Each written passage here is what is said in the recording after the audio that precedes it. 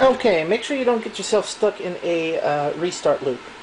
Remember that when you are running off the USB stick as the primary boot device, when Windows installation reaches the end of its measure and is ready to restart the computer to continue the installation, you gotta take the stick out. If not, it will restart back into the very beginning of the installation process. If that happens, just turn the computer off and pull out the USB stick. So we're going to turn the machine back on.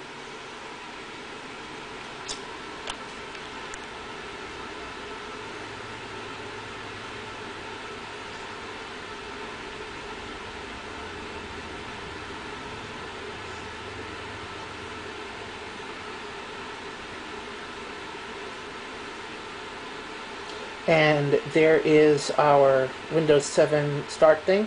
You'll note you don't see the little flashy colors. That's predominantly because of the screen formatting. Most of the time you won't see the flying Windows starry looking thing on a netbook. It has nothing to do with the video setting, it's just the form factor of the screen.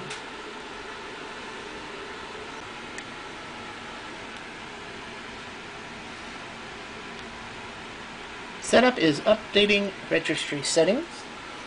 I will now pause the video until we have another prompt. Oh, wait, never mind. There we go, another prompt. Setup is starting services. And we have started the completing installation phase. The computer has just rebooted again. Okay folks, here we are. This is where we give the computer its name and a description. And we will quickly type that in and click Next. And here we are with our pertinent information set up. We will now click Next. Okay, the next screen is for user access. This is where you would set up your login password for the computer itself and a sort. The next screen is the key. This is where you enter your key to register Windows. I will go ahead and type that in and click Next. Okay, our key has been inputted, and now we are going to click the Next button. And it's asking about the security settings, use recommended settings, install important updates only, and ask me later. I'm going to go ahead and choose recommended settings. And it's asking me for the time, date, and time zone. And I will set that and be right back. And this is rather important. This is our wireless connection. And we are going to choose the West 9716, which is actually the modem's connection. After selecting the network, we are presented with this. We're simply going to choose Home Network. And it shows the connecting to home network. Basically, it's setting up all of the permission settings and so on and so forth. This will take about a minute or two. And we get the Windows just finalizing your setup. And I get a battery light on the camera, so I'll be right back after I swap batteries and this dialog window goes away, like it just did. And welcome to the Windows desktop. We get our obligatory start button and clock, so on and so forth. Just for those curious, sound is working. And the only thing I really have to install now, believe it or not, is the Symantec driver for the little glide point touchpad, so I can scroll up and down pages by simply sliding across the right hand side. I don't think Vista has that built in automatically, but it might. Who knows? If it does, I don't even need to install that.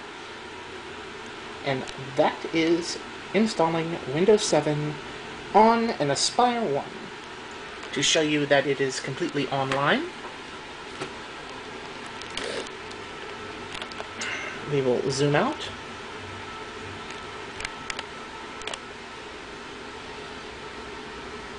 Okay, maybe zoom in a bit more than out. and we will start Internet Explorer.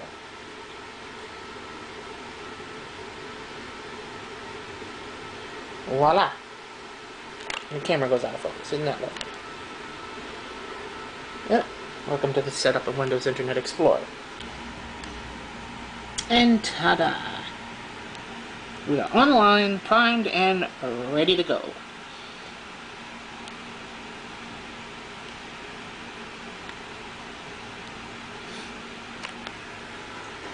Now, for you people out there wondering why little old me, who said I wouldn't do this, decided to install Windows 7, I will show you.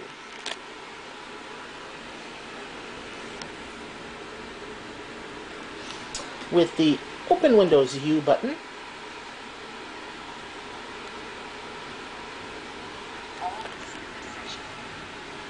we will get the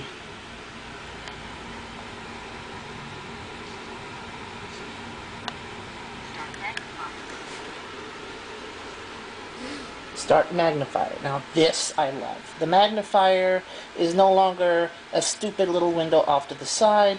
It actually is the entire screen, which is absolutely freaking wonderful.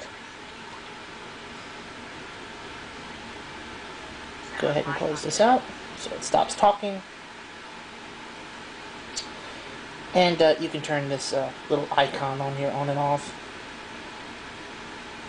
This lets you zoom in and out.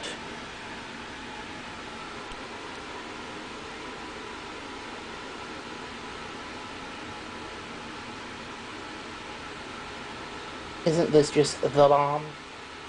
Now, we simply install Firefox and our other little applets, and we're good to go. Enjoy your installation of Windows 7 on your netbook. Okay, folks, this is a little bit on the important side. How to get rid of this. It's very annoying, is it not? You can actually just change the settings here and turn it off. I'll go ahead and say yes because I'm just trying to get this program installed.